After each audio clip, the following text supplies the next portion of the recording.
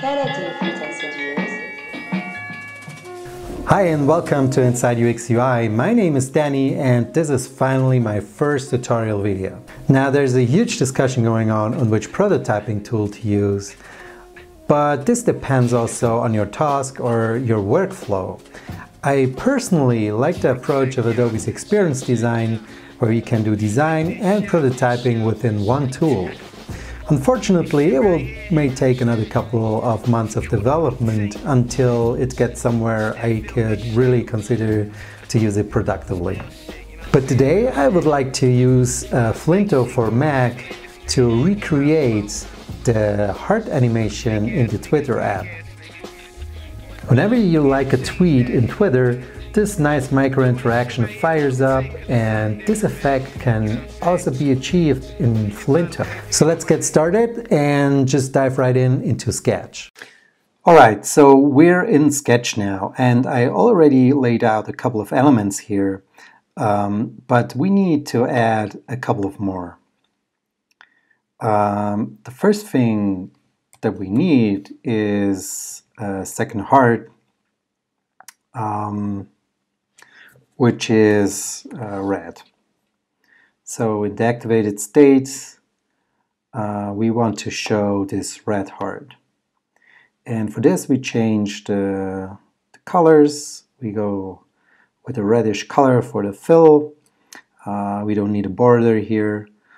And the next thing is a little circle. And here we just add a bluish fill here, and we put down the opacity to something like maybe like so, and we also change the border color to something darker actually, yeah. And we need to put up the border thickness here. We just rename this to something that we remember. Let's say halo. And I also hide this layer so we can work properly here now. Because now we need two rings with circles.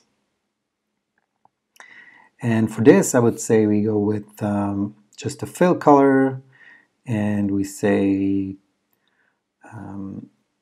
these circles are 3 by 3 pixels, and now we use this rotate copies tool here. So if in case you don't have this tool here, you just right click on the toolbar, say customize, and here you have it. So you just grab and drag it out to your toolbar here, and then you have it. Okay, so we use this tool.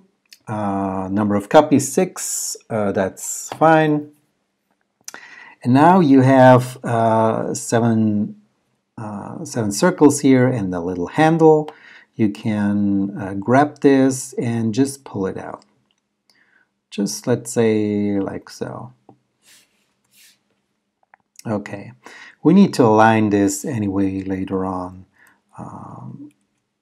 For now, we just go like this.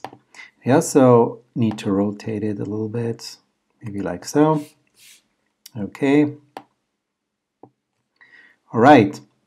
So then our next and last ring of circles, we make it a little bit bigger. Maybe we go with 4 by 4 pixels here. Make our copies, drag it out.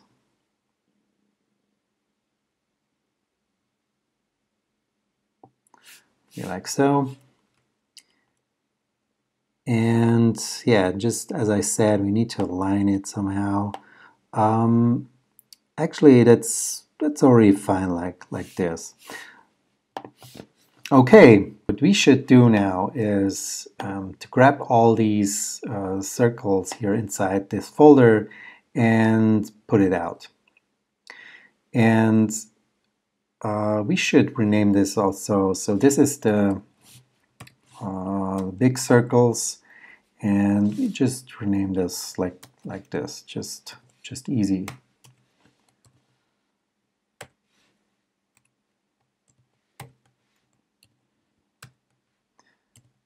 Six, 7. Okay, and we'll do the same with also our small circles here. I need to put that back. And we don't have our big circles, we have our small circles.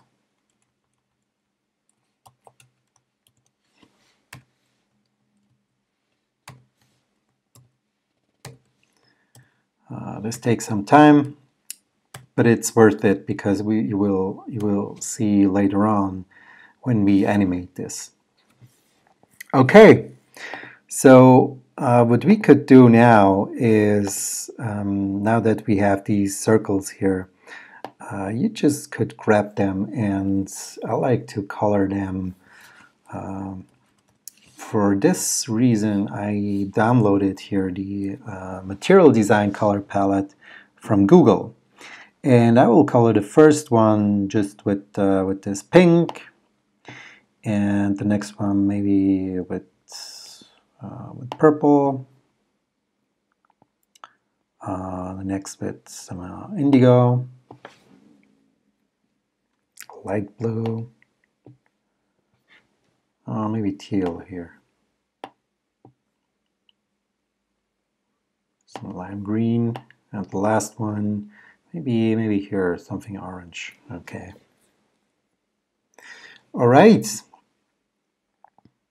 We're actually done now for the work in Sketch. We will send this now to Flinto and animate this. Okay, so now we're in Flinto, and the first thing we want to do here is just highlight all our layers here, just without the gray heart layer here. And we put down the opacity down to 0. Now we also will highlight this gray heart layer here and click on the behavior button. This brings us to our animation or behavior designer here. Okay, so here we have our states. This is just the initial state, and we need another one, and we may say this is our big state here. Now, the first thing we want to do is actually to bring up our halo.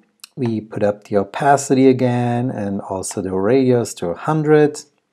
And then we just increase the size here, just like so. Now, next thing is we put down the opacity of the fill all the way to 0. And we also put down the border thickness to 0. Okay, so we end up with something like this. Okay, so we highlight the big state again, and now it's time to show up our heart.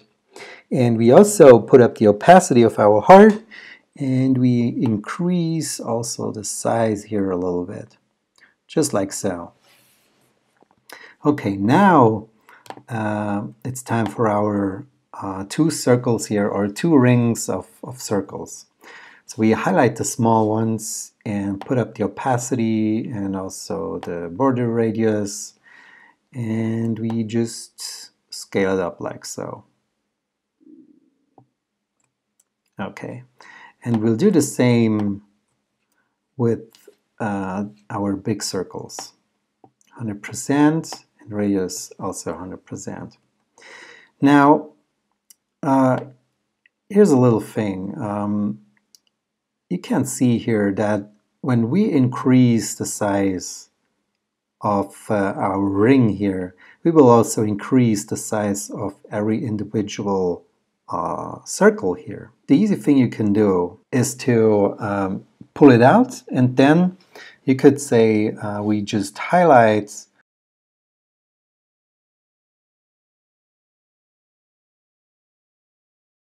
just click on the lock here and say maybe oh, maybe that's a little bit too small. Maybe 4. No, we'll go with 5 here. Okay, and then I would also suggest to highlight our big circles here, and we'll say these are just double 10 by 10 pixels. All right. Now we add another state here, and this is our final state. All right. In this state, we will, the first thing is we just take our big circles here, just one after another, and we just our mouse to drag them further away from the small circles, just like so.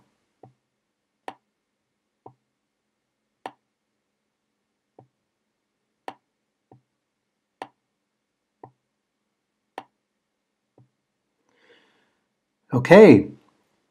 Now at this point, we also want to hide them again. So we put down the opacity to 0, and we do the same with the small ones, just like so.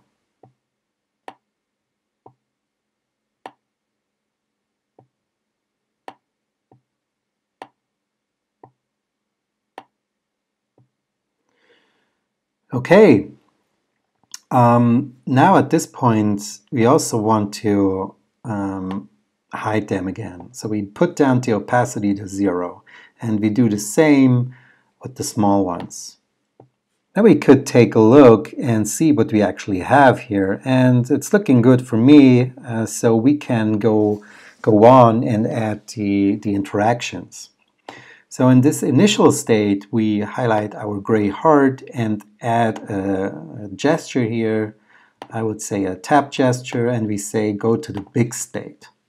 And from the big state, we don't have a gesture anymore, but a timer link, and we say after 1 millisecond, go to the final state. And when we're in the final state, we could say if we tap again on it, we go back to the initial state. Because if you suddenly don't like the image anymore, you tap again on it, and then it goes back into this gray heart style. So we could also rename this and say this is our heart animation, and save and exit. Okay, now we could take a look on it and preview this and see how it looks. Yeah, I think it's already working. It's a nice little effect here. What we certainly could also do is to go back to the behavior designer and maybe just click on this heart, and we could just change here the settings. We could go up with the friction, maybe a little lower tension here, and maybe also changing the velocity, just small little improvements and changements here. Preview it again.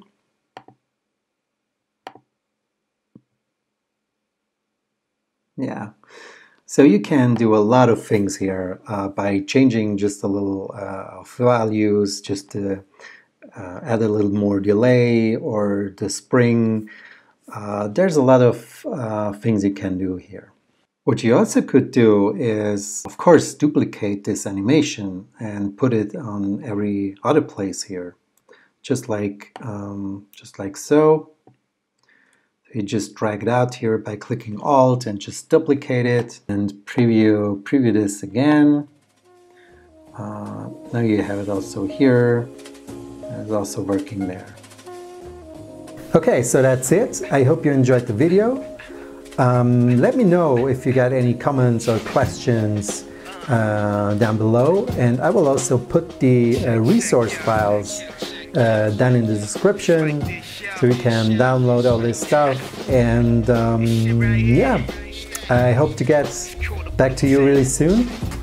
Bye.